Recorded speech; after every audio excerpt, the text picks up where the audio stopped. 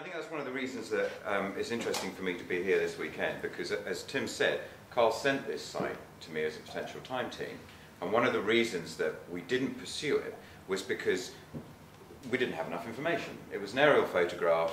I think, did we know even about surface finds at that point? I'm not sure we did.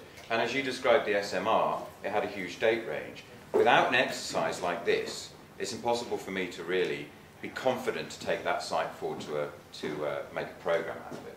And as Tim said, part of the reason behind that is that, you know, Tim's been talking a lot about how this is an exercise in archaeological evaluation. That's true, but and of course it's one of the wonderful things that Time Team is able to do. Effectively, we function as if we're a small professional unit, and we can do unique things that people in the archaeological world can't do. For example, John does his geophys, we respond to those results immediately. Nobody else really is able to do that in the archaeological world, so it makes us unique. But of course, the whole thing is driven by one of the outputs, if not the main output, being that we are making 1 hour of television, and there has to be a good story to tell, and as Tim will say repeatedly to me, there has to be something in the ground. What am I looking at in the trenches? What's the interesting story? So again, I think part of the problem with this site was that I couldn't get a grip on any story around it.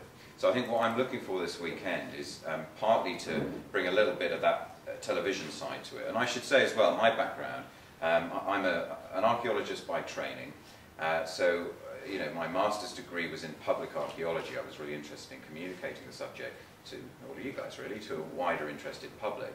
So Time Team seemed like a perfect fit for that. And it is an exercise in public archaeology, so I'm certainly looking for some input from you guys into what is the story of this site. You know, we can answer Carl's question, what's the date? We can look at it from that archaeological perspective. But also, if you wanted to be told a story about this site, what do you find interesting about it? So I think, you know, I'm going to be floating around. You can, you know, as I say, I'm an archaeologist. My title on the programme is Development Producer. So I'm looking at it, yes, from an archaeological perspective, but I'd like to know what you find interesting. So I'll be floating around and talking to people, having a look at the evidence, thinking about it from a story perspective. One of the things that Jim sweats blood on every year is he's the guy who has to talk to all the official bodies. So he spends more time in offices talking to terribly serious people in suits from English Heritage and people like this, county archaeologists. And when we come to a site, and it's one of the things we made sure here, when Carl said, why don't you come and have a look, Carl had to check with his bosses that everybody was comfortable.